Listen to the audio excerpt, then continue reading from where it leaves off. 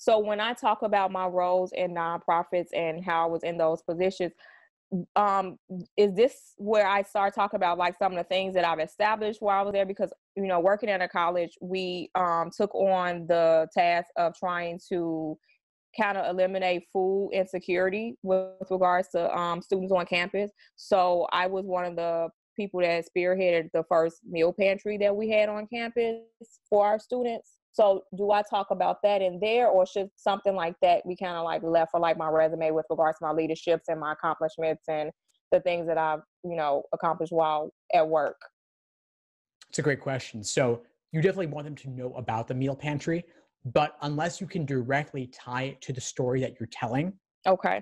I wouldn't include it. Trust they will Okay. read the resume, they will see it there, but anything directly tied to that story is fair game if you can relate it. I just don't want you to Okay. run the risk of laundry listing everything you've done in your position that is impressive.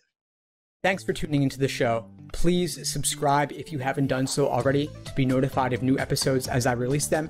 And feel free to reach out if you need anything at all as you move forward with your prep. I'm happy to help however I can. In the meantime, I'll wish you all the best and take care.